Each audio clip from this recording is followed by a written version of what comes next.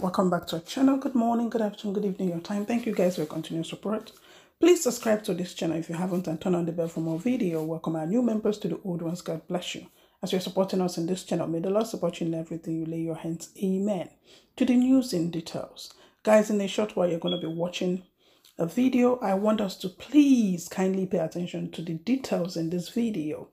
I want you to see why Reverend Father ŁęÄPPÊđ went missing all of a sudden. But thank God, he is fine, health and healthier. Guys, then we come back for commentary. Please watch. Nigeria, that if you say the truth, you will be attacked. We survive the attack of the crocodiles who want to eat the fishes in the fish pond. Because all those who are attacking the men of God, they are crocodiles. But God is ready for them. I'm not discouraged. I have been waiting for them to challenge any of the things I said. What they call it in philosophy is the fallacy of ad hominem. Fallacy of mere argumentum ad hominem. You allowed the truth to be hidden. Then you started attacking the person who said the truth. You don't attack the messenger. Challenge the truth. Whether there is insecurity or not. Whether there are good hospitals in the country or not.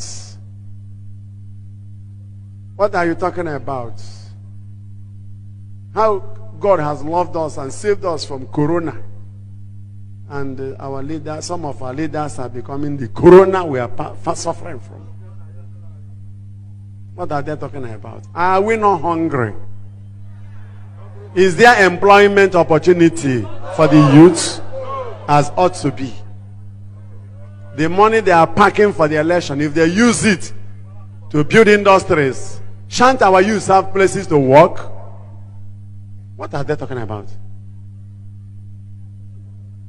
And when they talked about giving for an MBAKA contract, I don't want to talk about that because I was laughing. It's a laughable, childish accusation.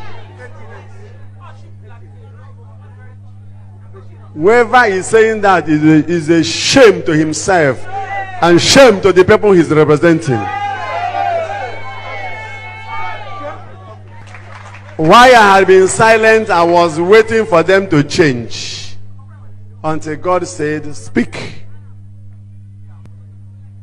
The Father MBAKA who was speaking is not just a priest, but by the special grace of God the Father, Son, and the Holy Spirit, under the Holy Ghost anointing, is the job provider. Yes. To the glory of God, those that are benefiting from me every month, direct salary owners, are not less than 23,000 people. So, if I can be paying not less than 23,000 youths, giving them food, direct workers, I mean direct workers, not indirect. My packers and loaders, I pay them every 2 weeks. And I thank the governor for giving us the enabling environment. That's why you should be praying for Father MBAKA. Amen. That's why I was crying over Ugoyama. It's a death trap for all of us who have investments there. My investments are evangelical investments. I don't do what I hide. I am helping the church through labor provision to win souls. So, the person who is challenging for MBAKA, how many people are you feeding? So if I talk, you talk? Because the government is paying you. Do you know how many people I'm paying? So before you challenge me when I talk about unemployment, I am an employer.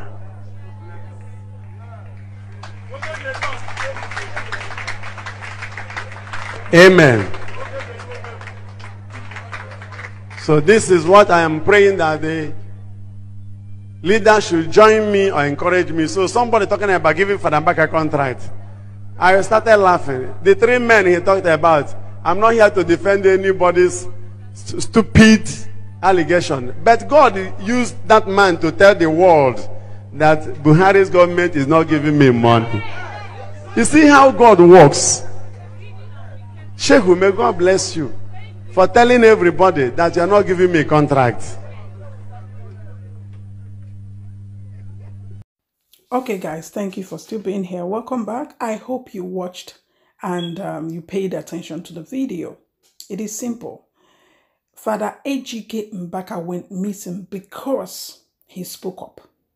Yes, he has wined and dined with them, pardon me, but he stood out and he told them to do the needful.